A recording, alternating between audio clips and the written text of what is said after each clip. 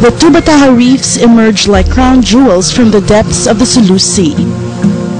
Divers from all over the globe delight in the brilliantly colored corals and fishes.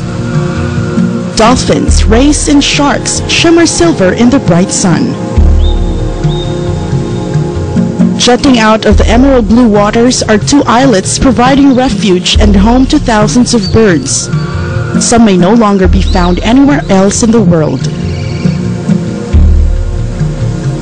In the palm of the South Islet is an old lighthouse built to aid mariners on their journey.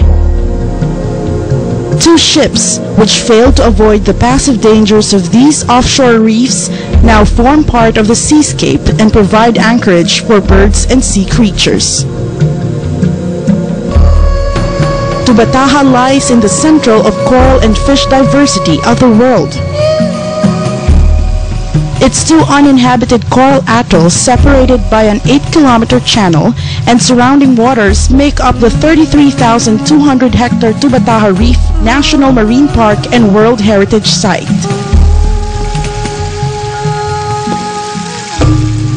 The isolation of Tubataha did not completely liberate it from the exploits of man. Several portions of the reefs tell stories of active destruction inflicted by dynamite and cyanide fissures, starting in the late 80s and continuing into the 90s. This was done by Filipino fishers driven by poverty. More threatening, however, are poachers from neighboring Asian countries, driven by the lucrative trade in live food fish, medicinal and ornamental products from marine wildlife. They plunder the reefs of Tubataha and other equally significant reefs in the Sulu Sea mercilessly. Corals turned into rubble smear the natural formation of the reefs and diminish their biological contribution of enriching fisheries even beyond the boundaries of Tubataha. It takes several decades for corals to grow. It will take persistent protection to ensure that they bounce back to life. Tubataha was declared as a national marine park in 1988 and was inscribed in the World Heritage List in 1993. In 1999, it was inscribed in the Ramsar list of wetlands of international importance. These recognitions have enabled Tubataha to receive attention and support from local and international organizations. Beginning in 2000, the diving community contributed to its protection through the payment and collection of conservation fees. Collections now partially fund the management of the park. More significantly, dive operators have become important agents in spreading information on the significance of the park and the need to safeguard its natural wonders by briefing their guests on park rules and ensuring that these are observed. Patrols are conducted by a composite team of Marine Park Rangers from the Philippine Navy, Philippine Coast Guard, and deputized civilians hired by the Tubataha Protected Area Management Board. Ecosystem research and monitoring are undertaken to provide basis for park regulations, management policies, and actions. About 60 nautical miles away to the northeast is the town of Cagayancillo, under which political jurisdiction Tubataha belongs. Its people, known as the Cagayanin, take pride in their role in the achievement of global and national conservation goals by foregoing fishing access to the park.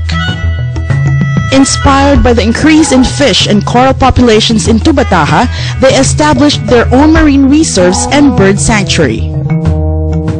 The town's annual share in conservation fee collections is used to fund community projects aimed at sustaining the use of their own natural resources. User education efforts have increased compliance with park regulations. More tourists appreciate Tubataha not just as a dive site, but as part of that great web that sustains life on Earth. Despite the limitations, conditions in Tubataha remain stable. To date, the corals identified in the reefs, representing almost 90% of all coral species in the Philippines, continue to thrive. Here, fish abounds like in no other reefs in the country.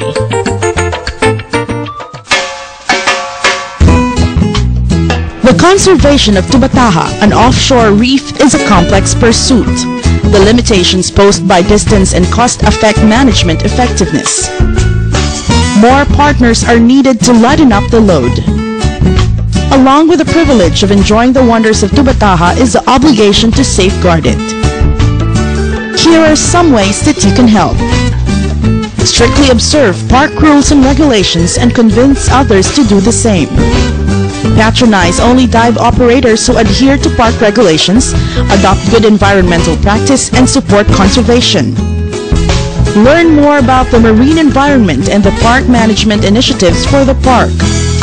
Support fundraising activities by purchasing Tubataha items for gifts or personal use and by making contributions in whatever form.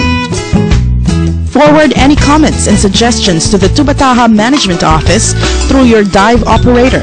Your thoughts might provide the answer we are looking for.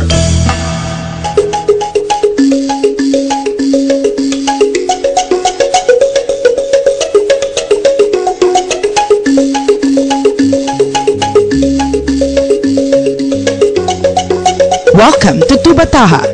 Have a safe and wonderful journey.